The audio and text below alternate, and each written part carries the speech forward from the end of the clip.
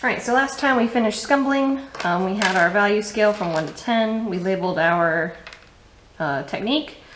Remember, it's like scribbling, but it's intentional. It's not just careless scribbling. As you can see, each one of my forms looks three-dimensional because I have my light source. I've accurately rendered my shadow with those values. And then all I'm going to do is just erase my pencil lines to make sure that it looks like form and that we didn't make that look like cartoons. So we should see those edges between the differences of values, not an outlined shape.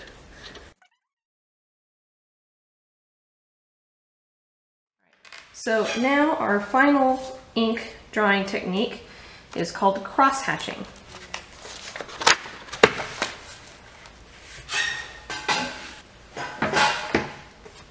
So just like before, we're going to label our technique. It's cross-hatching. We're going to have our value scale of 1 to 5, or I'm sorry, 1 to 10. My 10's a little small, but that's okay. Alright, so with cross-hatching, this might be a little bit easier for some of you to grasp just because it's more mechanical in a way to do the value scale, at least, rather than the forms once we get to those. So once again, the concept with ink drawing is that the closer things are together, the darker it's going to appear. The further things are apart, the lighter it's going to appear. So I'm just going to do some lines all the way across all of my value scale. Okay. Now for the one box, I'm going to leave it alone because that's the lightest I want it to be. So going a different direction, I'm going to start with box 2. And as we overlap our lines, they become closer together. So you should be able to see that one is lighter than the rest of them so far. It doesn't really matter which direction you start off in, as long as each time you're adding, you're going in a different direction.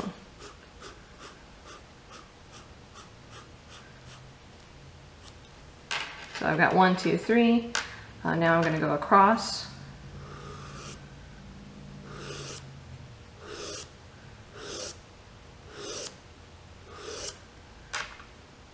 Okay. Now I'm going to go at a little bit of an angle.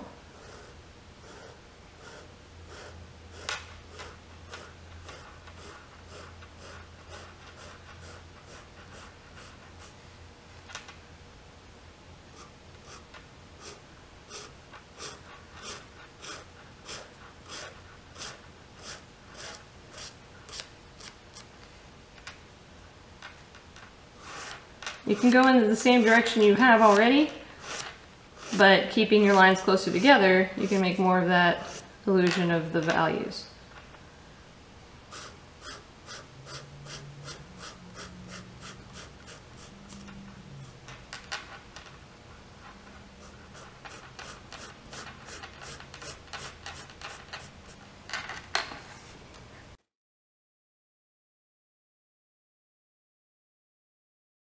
One last final time, we're going to have our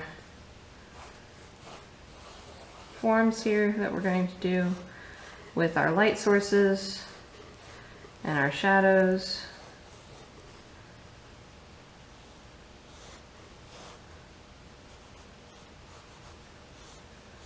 Our 3D forms.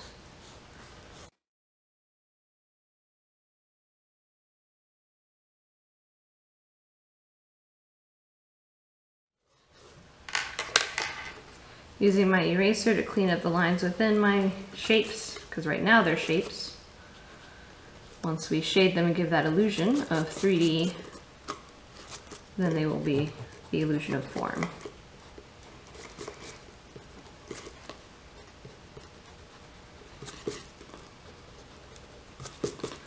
So with cross-hatching, one thing that's important to keep in mind is that for our value scale, we just went in straight lines just to show the difference of value.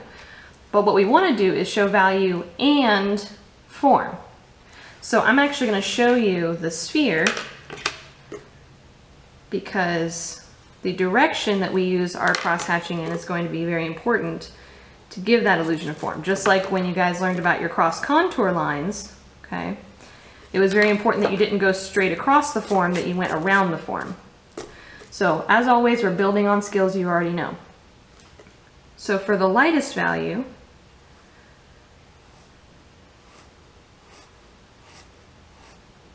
just going to go around like that. And then as I look at the light,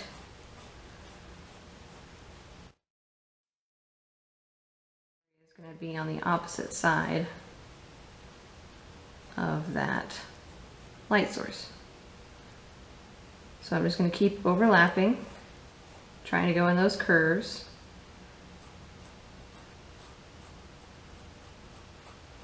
Making sure that I'm giving that illusion, keeping in mind that I'm overlapping.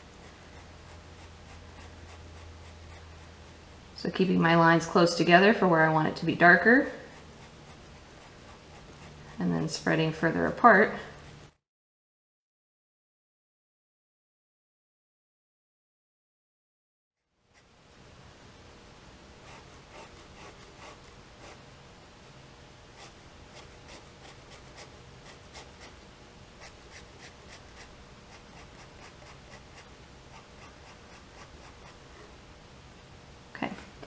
So let's do another one so that way you can see a little bit easier.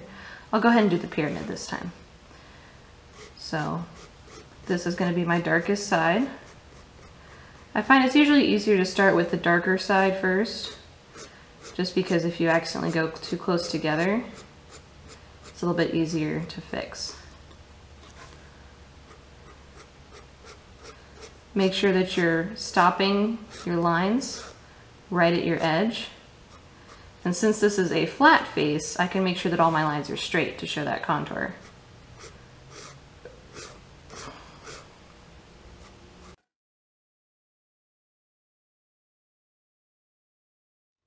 This side's going to be a little bit lighter, so I'm going to do my lines a little bit further apart.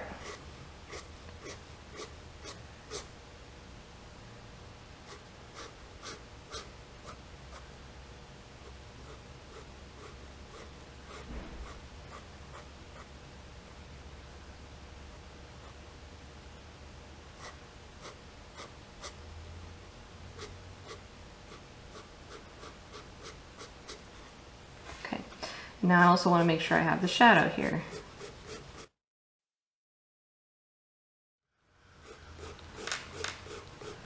Overlapping further out while keeping where I've already drawn as my darkest shadows.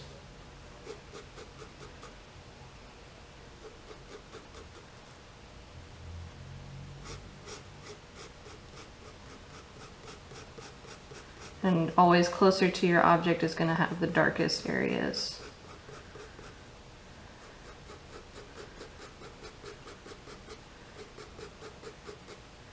I'm going to try to have those transitions, gradual changes of value as it goes further out.